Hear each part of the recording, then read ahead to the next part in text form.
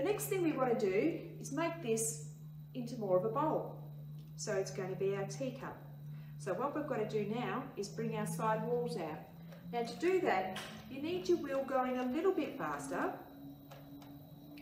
And we're going to put our fingers inside and we're going to support the outside with our whole hand. Make sure your hand is wet enough and make sure there is enough water down the side of the walls to be able to handle this. Then what we're doing is we're holding the outside and we're leaning that wall over into the hand. Just gently and slowly. And then we're bringing our fingers up to the edge until we go right over the edge with both that palm and those fingers. And that now has got us into more of a bowl shape. So to continue this, we want to make sure that we're at the bottom of the pot, so right down the very bottom. And what we're going to do is we're going to have one hand on the outside, just holding, just supporting the pot. The hand that's going to be doing the most work is this one here. So we're going to be going in and we're going to be turning it up that way and coming up the walls until we come right off the top of the ring. So let's go, all right? So here we are with this hand here, securing the outside. We're running across the bottom completely from the center and then up the wall to make sure that we have a nice curve in that bottom. And the other hand is just supporting the outside so the inside hand doesn't push the bowl out too far, and we make sure we go off that rim completely. If you don't go off that rim completely, it will become uncentered again. So you've always got to make sure you follow all the way through up to the edge of your pot.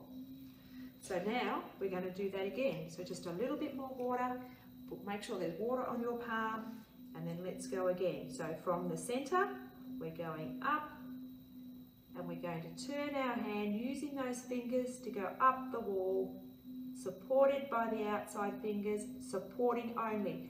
Don't use your outside fingers to pull any clay up, that's already been done. What we're doing now is shaping, and we're shaping from the inside out. So, and go right off the edge of the rim.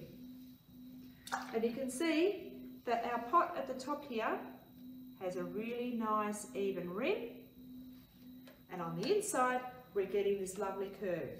So we do need to go through it again. So there's just a little bit of a bump down there that I need to get rid of. So we'll go through this again. So up we go, using our fingers on the outside to support the fingers that are shaping the inside of the pot.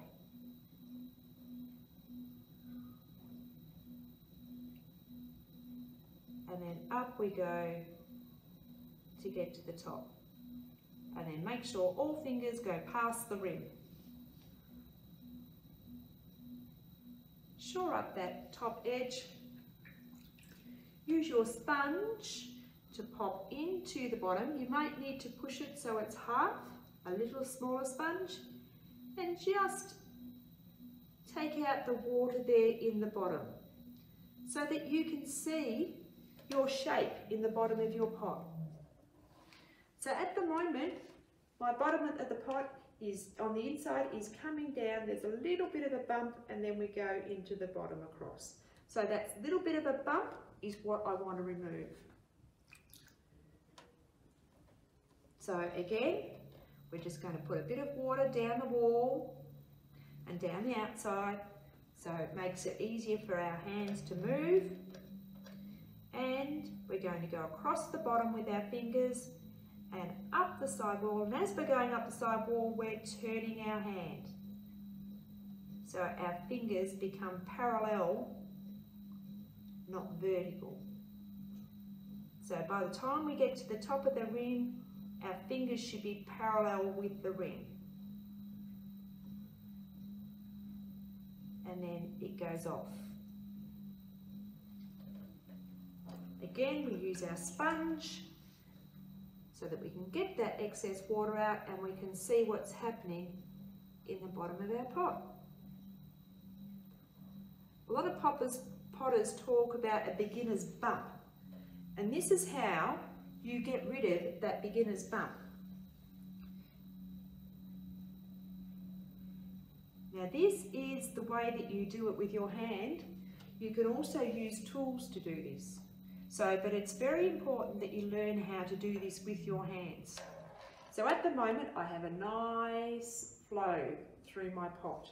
So what you're seeing here on the outside, that pot comes all the way down.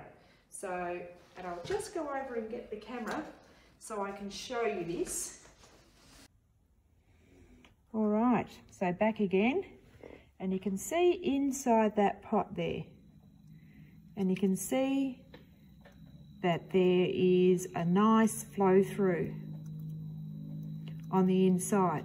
Now we're not too concerned about the outside. We're concerned about the shape in the inside because it's very difficult to turn the inside of a pot. It can be done, and I do it, but it's very difficult. So what we're wanting to do now is we're wanting to shape the bottom. So I'll pop you back up on the stand again, and we'll get going again and do the rest of that pot. I'm Sammy O, and this is my artwork.